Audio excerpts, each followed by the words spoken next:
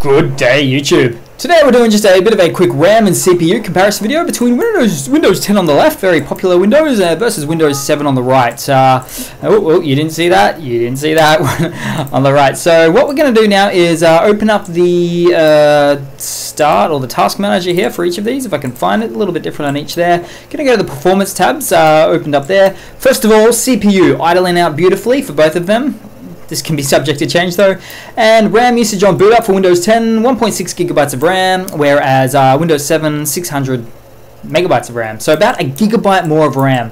Now, disclaimer, take these videos with a grain of salt, purely for educational purposes. Windows 7 isn't really even supported anymore, and a lot of factors can come into play, like extra boot up software involved as well. This is just base figures, if that. So you know, I wouldn't use, if you're using Windows 7, guys, don't use Windows 7. It's not getting security updates, so your stuff isn't safe. But that's it for now, guys. Thanks for watching. Please leave a comment, subscribe, hit that like button, and I do hope to see all of you guys there in the next one. Cheers.